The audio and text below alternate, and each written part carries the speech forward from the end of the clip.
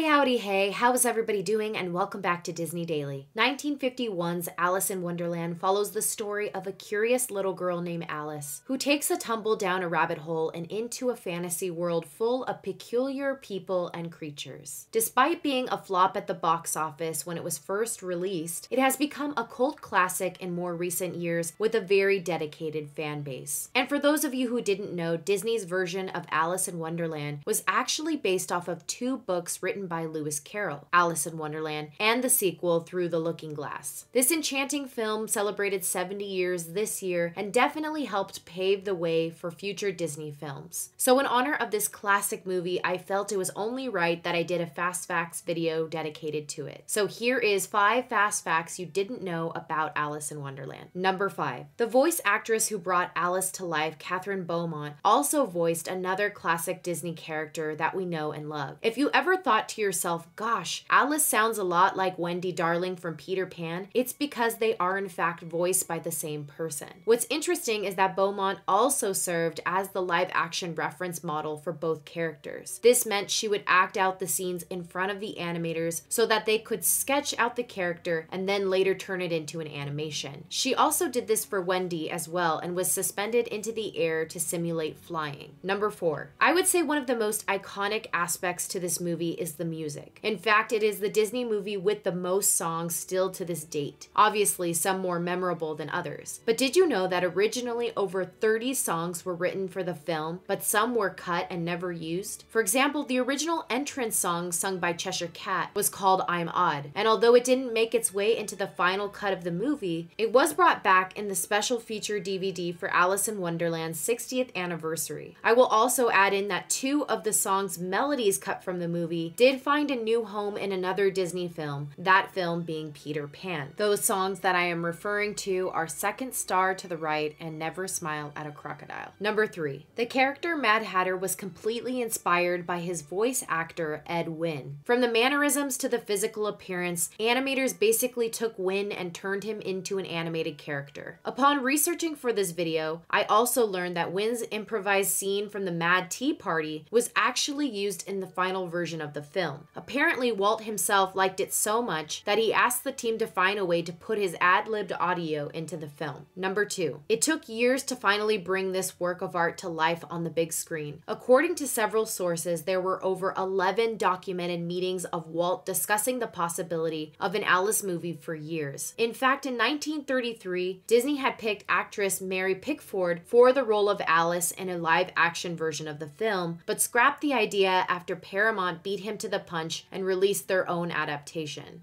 Number 1. A few main characters were cut from the film, including Walt's favorite. Among those that were removed were the overbearing Griffin, the mock turtle who was not just a turtle but a bunch of different creatures put together, Humpty Dumpty, and last but certainly not least, Walt's favorite, the White Knight. It is said that Disney really enjoyed the character because he was kind and helpful to Alice. And speaking of characters, there was one in particular that was an original made by the animators, and that was the talking doorknob that Alice encounters at the beginning of the film. Well, that concludes this episode of Disney Daily. I hope you learned something new. Please tell me your favorite character from Alice in Wonderland in the comments. As always, thanks for being my guest here at Disney Daily. Until next time.